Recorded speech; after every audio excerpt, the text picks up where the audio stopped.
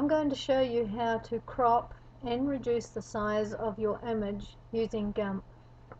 I've opened up an image in GIMP and I'm ready to crop it. First I need to find the crop tool.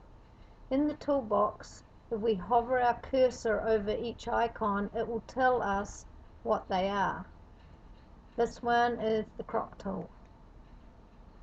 So I clicked on it and now I'm ready to crop. I'm going to crop an area of my picture by dragging a box over the area I want to keep.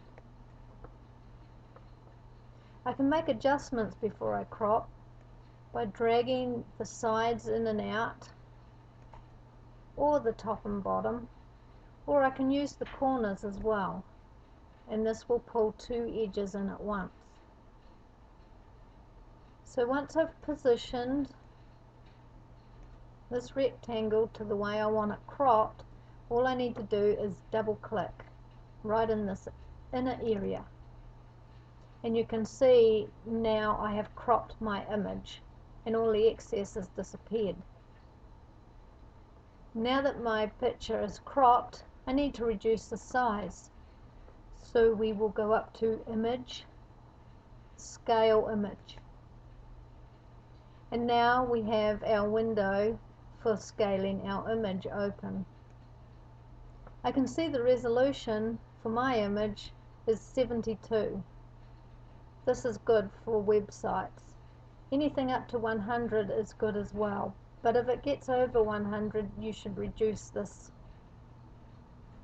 Looking at the size, however, I can see that the height of my image is over 3000 pixels. This is too high. So what I'm going to do is just change this, and I'm going to make it 500, which is a good size. I'm going to also make sure this little chain is linked so that both the width and height stay the same proportion.